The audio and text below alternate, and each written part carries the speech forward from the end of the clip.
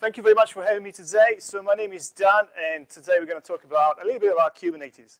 I've got 20 minutes. The original talk was 40 to an hour with plenty of demos and stuff, so I had to cram everything into 20 minutes, which means, yeah, I have a demo. Hopefully it works, but it's a much shorter version than what I usually run. Okay, who am I? My name is Daniele, very hard to pronounce, so people call me Dan, Daniele, whatever, and people make fun of me because I do quite a lot of Kubernetes, so they shorten my name to D5E. That's me. I spoke at KubeCon twice. I'm a certified, oops, that's very quick. I'm not sure what's going on. I'm a certified Kubernetes administrator, so I spend quite a lot of time just researching and playing with Kubernetes. That's also part of my job. I work for a company called Learn Kubernetes. That's it. They basically teach Kubernetes, and that's why I spend a lot of time with it. And today, the talk of today is basically, we have these Kubernetes clusters. How do we connect them together if they are in different regions, in different cloud providers? Now, before we tackle this challenge, it's worth doing a very short recap of how Kubernetes works. So generally with Kubernetes, what we do as developers, or just someone interested in deploying, we have like a single unit and we say, hey, Kubernetes, please deploy some workloads for me. That's basically how it works. We don't really care what's happening under the hood. I mean, most of the time we don't. But in reality, what happens is Kubernetes will basically figure out where these deployments need to be placed inside your infrastructure. So we don't care, but Kubernetes does, because we still have to rely on servers, and we still have to rely on machines deploying these workloads. Okay, all good so far. What's next? So Kubernetes, the way decides how to place these workloads is decided by what we call the control plane. And the control plane is basically a collection of different controllers that work in tandem, that work together. And most of the time, there are 4 big blocks. I mean, there are way more than 4, but we're interested in 4 of them, which are the API server, which ingests your requests. And then we've got a database called etcd. Then we've got a controller manager, which is the brain of the operation. And then we've got the scheduler, which basically assigns workloads to nodes. That's basic, right? So what happens when you deploy an application in Kubernetes? Well, that request, you say, I want to deploy something. That request goes inside the API server, goes through several steps of authorization, authentication, and just changing also the request on the fly. And then eventually it gets stored in the database, in etcd. Once it's inside etcd, then it's picked up by what we call the controller manager. The controller manager is one of these systems that basically just syncs the state. So if you ask for something, it's going to check that you got what you asked for. In this case, it's asked for the deployment. The controller manager notices that there are 3 missing pods, and it's going to create them. Oops. Very, very quick. Not sure what's going on. So these pods are created. They are created in pending inside the database. They are written down to disk. And then, since they're pending, the scheduler is notified of the change, and it will pick them up and then try to allocate those workloads to particular nodes. Right? That's basically the end of the scheduling for these workloads. What's important to notice is that at this point in time, all you've done is basically just changing values inside the database. There is nothing actually going on inside your infrastructure. Right? So who creates this workload inside your servers? Well, we need something which is going to do the work, and that something is called the kubelet. So the kubelet is basically like an agent that lives inside your nodes, and basically what it does is just pulls down all sort of information about the node, right? And tries to reconcile the state of the node with the control plane. And if there is a workload, then it's going to create it, right? Or if there is a request to delete that workload, then it's also going to delete it. Whoa!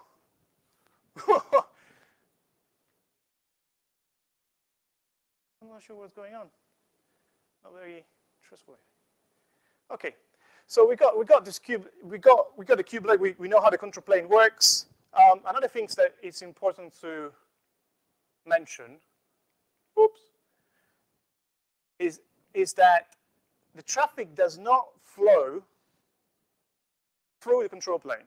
when you deploy these applications are serving web traffic, like production traffic, then this is not the kind of scenario we are looking at. Oh, I'm not sure what's going on, so I'm going to stick to... Resilience is on my clicker. Yeah, sure. Sure, that's a good idea. So what's going on is that the traffic doesn't flow like this. Instead of what we see is most of the time the traffic flows directly through the nodes. And these nodes are fronted by a load balancer. And then what basically means is that this control plane could go down and we can still serve traffic, right? Which is quite convenient for us, right? And this, now we know the basics. Let's have a look at how the basics apply when we scale this cluster from one single region, so one single cluster to multiple clusters, right? So the first idea is, okay, I've got an application, I've got an e-commerce website or a financial application that needs to be deployed into different regions for availability, for example. So the first idea you might have is, okay, I'm going to have a single control plane and then several nodes spread across regions. That's perfectly fine. There is, all the traffic will, of course, will be ingested by the nodes, which is great. But the reality is that some of the communication that you have between the control plane and the rest of the nodes will be slow, right? Because, of course, they're in different regions.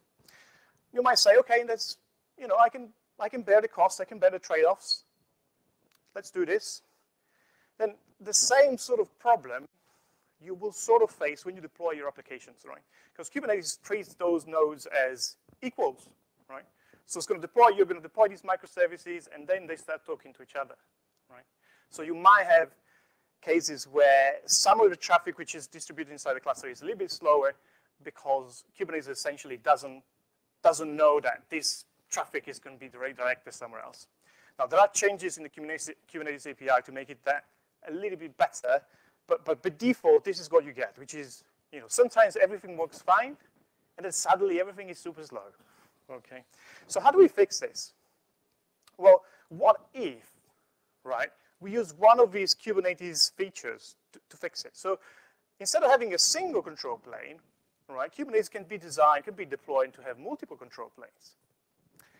So the idea is, if I can have multiple control planes, and each control plane has got a database, and all these databases synchronize between each other, who is stopping me from deploying multiple control planes, and then eventually one for each region that I'm using in my infrastructure? No one is stopping me. I can do that. Does it solve the problem that we had before? Well, sort of yes, because these nodes, they can talk directly to the control plane in the same region, so that sort of communication should be solved. However, this introduces another issue, which is replication. Right. So we talked about how this database needs to be replicated between instances, and the issue is that the database will write to disk only for its quorum, right? So if the majority of the nodes agree on a value. In this particular case, it will take ages to agree on a value because they are in different regions and latency is very high. So this design is even worse than what we had before. So we know we can't really do a single cluster with multiple nodes in multiple regions. We know it's very tricky to do a single cluster with multiple control planes and multiple nodes in multiple regions. So what can we do? Well, the reality is that we can have a single cluster per region, and that's generally the better approach that you might take when designing this sort of stuff. However, when we do this, there are a few issues. The first issue is, how do we decide how to place these workloads, in which cluster we're going to place these workloads? This is issue number one.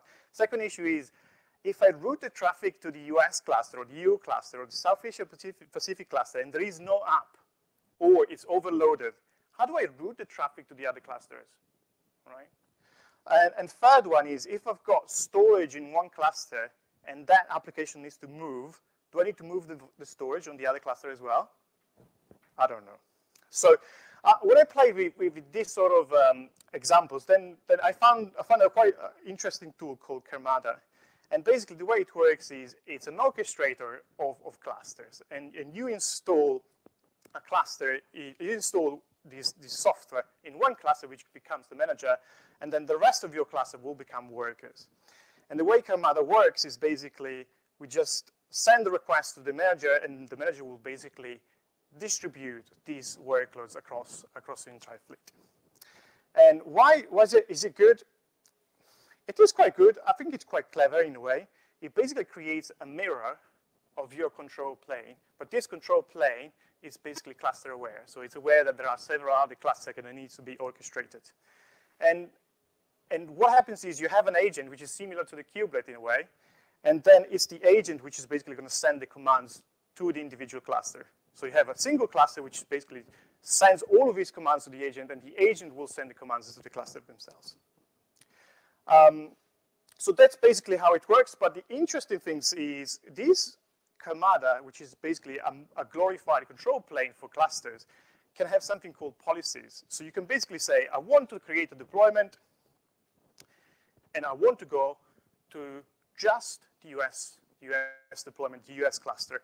So if you do that and you submit the policy, we'll basically have a deployment just in the US. If I go back to my policy and I change it to the EU, so to Europe, then this pod will be moved to Europe, right?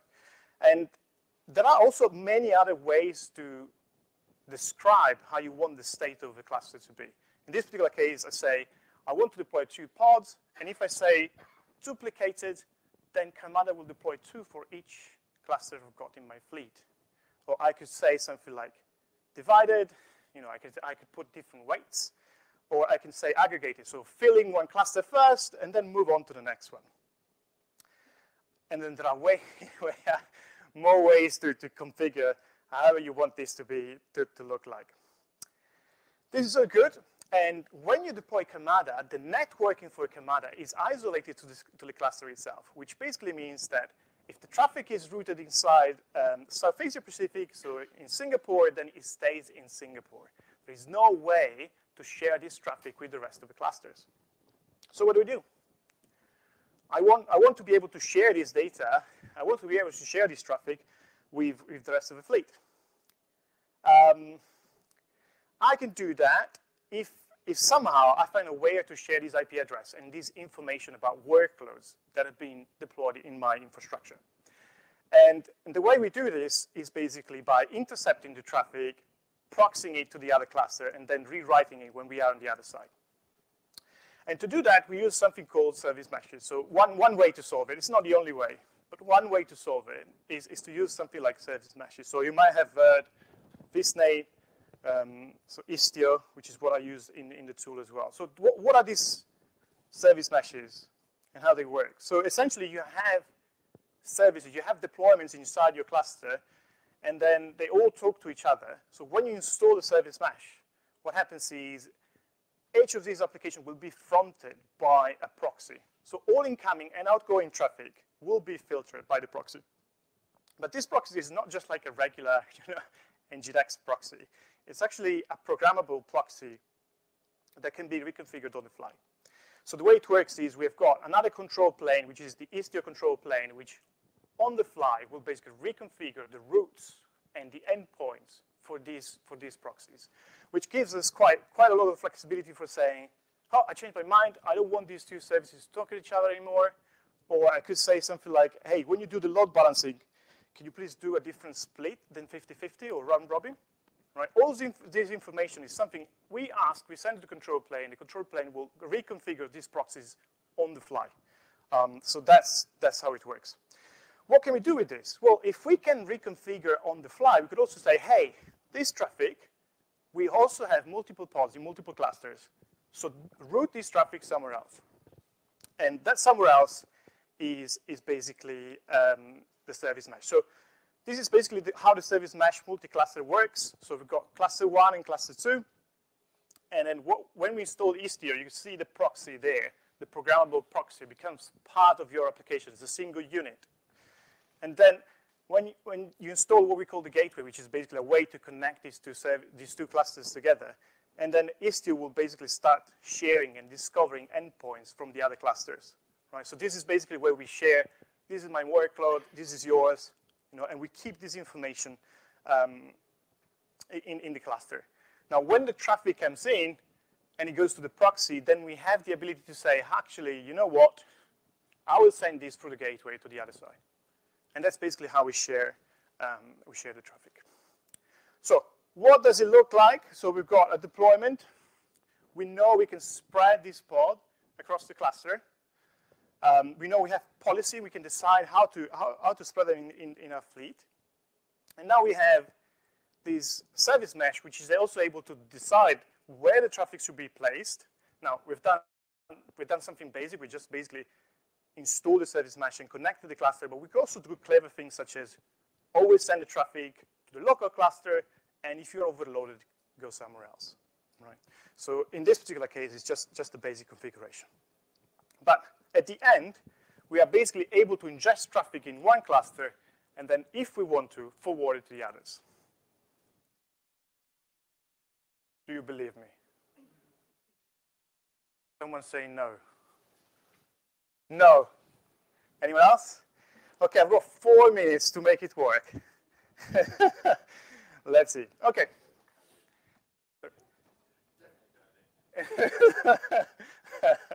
Okay, so what I've got, hopefully it works.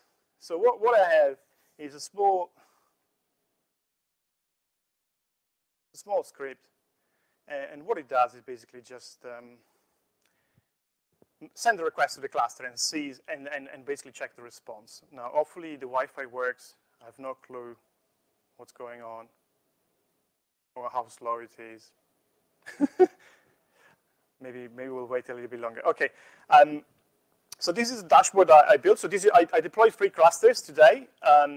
Before I came, this is why I was late. I managed to just deploy the cluster. But what this dashboard is basically just pulling the data from the 3 clusters I've done. And then what happens is I've got here some radio buttons at the top where I can select where the traffic is going. So I make a request to the London cluster, or I make a request to the US cluster. And then I basically have a small application that replies with, let me see if the script works. No, of course not. That replies with a flag with the region where the cluster is deployed. So this, you can see here that when I send the traffic to the US, it takes ages, but most of the time it goes to the US and now it's going to London. Right? So I send the request to the cluster in the US, it travels all the way to London and then it comes back. Right? And if I switch to Singapore, then it goes to Singapore and then it goes back to London and then it comes back. So basically, this is Istio deciding that some of the endpoints that we've got inside our cluster needs to be routed elsewhere before they go back as a response. Here we go. Whoa! Okay, got it. So 2 minutes. Let me wrap up. So I think so. What we discussed today. So. We had a look at how Kubernetes works, so that was important. So we now understand how scheduling works in Karmada. So how do we manage to have policies that can spread workloads across clusters? We had a look at how different options that we have to deploy Kubernetes. So we could have a single control plane, multiple nodes in multiple regions, but we sort of discovered that the better way to do it, sort of easier way to do it, is to have a single cluster per region.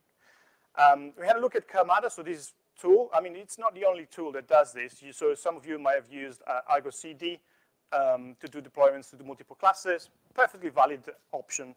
I was just interested in this one for my research. We sort of had a look at how Istio shares IP addresses between clusters and how this traffic is forwarded in the network using gateways. We also had a look at the demo, and it actually worked this time, which is excellent news. So I just want to thank you, everyone, for joining me today. This is me. I don't know how much time I've got. Maybe 30 seconds for questions.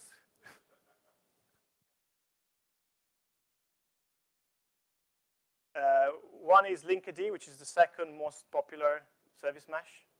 And then the third one is called Kuma, from the Kong guys.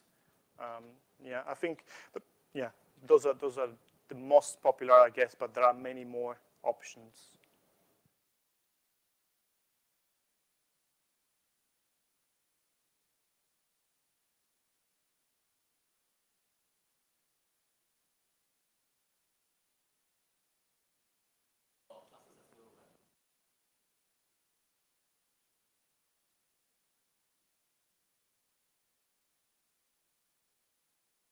So the question is, why do I need multiple control planes?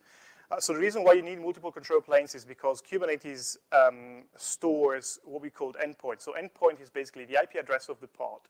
And that IP address of the pod is used by several components in the cluster. So the components are core DNS, so the DNS system, the ingress. And what they do is they basically make an API request to the control plane and say, can I have back a list of nodes, please? With this list of IP addresses, please. With this list of IP addresses, they basically reconfigure on the fly the DNS, the ingress, and several other components to make the cluster work. So when you grab a control plane and you shut it down, if you don't do anything at all, your cluster will work. But as soon as you add the new workload, then first of all, I don't know how you're going to schedule that workload, but assuming that one of your workloads goes down and that IP address is not available anymore, there is no way to update the control plane saying, hey, this IP address is gone.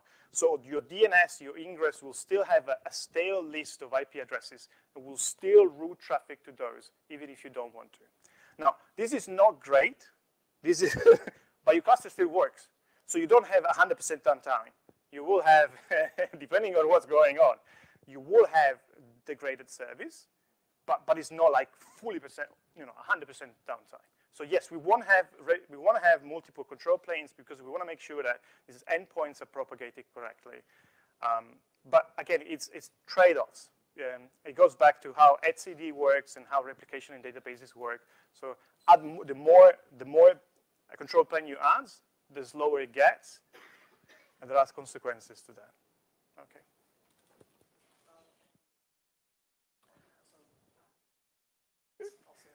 This is the last talk before lunch. And so those of you who want to go to lunch, I would say go ahead. But if you're getting to stick around.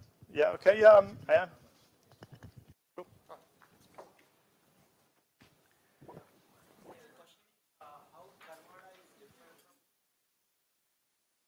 I think Google Anthos is a collection of tools. Karmada is just like open source tool focused on scheduling and multiple cluster. I think I'm not an expert in Anthos by any way, but I think Anthos is way more unified collection of tools that help you to deploy Kubernetes on-prem or in the cloud.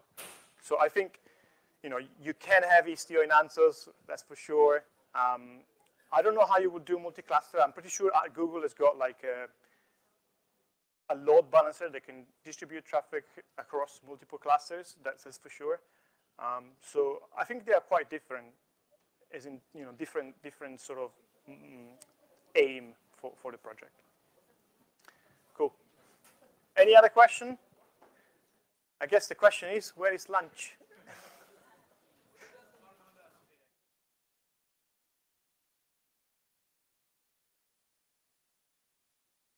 It's basically just a collection of tools, like in the same way you would install Prometheus, or the same way you would install Istio. Then you install this in one cluster, and that cluster becomes the cluster manager, will basically become like this entity that can manage other clusters. And then it's a little bit weird because then your kubectl, then the same cluster will have two kubectls, right? Two kubeconfigs. One for the normal cluster. Then if you do kubectl get pods, you will see Karmada. And then there is the Karmada kubectl, same kubectl, different kubeconfig. And if you do kubectl get deployments, it shows you the deployment across clusters, which is like a control plane for the entire fleet you've got. And basically Karmada, what it does, it basically aggregates all of the kubeconfig from all of the other clusters, which is quite cool, right? You see a unified view of whatever is going on in your fleet. Yeah, it's on top. It's turtles all the way down.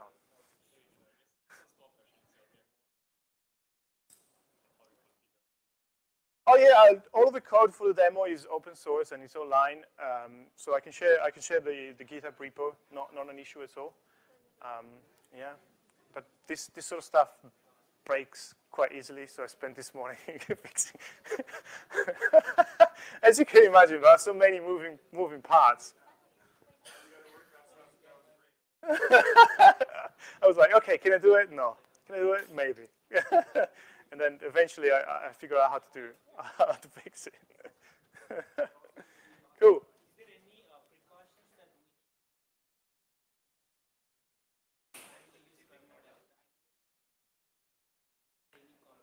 I don't think that's the case, because the service mesh will basically do that work for you. So I think there are like several ways you can connect multiple clusters together. And then some of those will be like similar to what we do in AWS, like VPC peering, where you need to be careful about how you assign IP addresses. Like an example of that, I never use it, but I think it's a product called Cilium Service Mesh. So this will be like a lower level. So we're talking about probably L2 for connecting clusters, right? And then Istio sits at the very top, right? Most of the time, layer 7. So in that particular case, we don't need any precaution when it comes to networking. But there are consequences on running a lot of proxies in your cluster when it comes to managing them, resources. It is not free. It is not free for sure. But it is an option if you've got these kind of problems. Cool. No one is asking where lunch is. Excellent. Cool. Thank you. Thank you very much.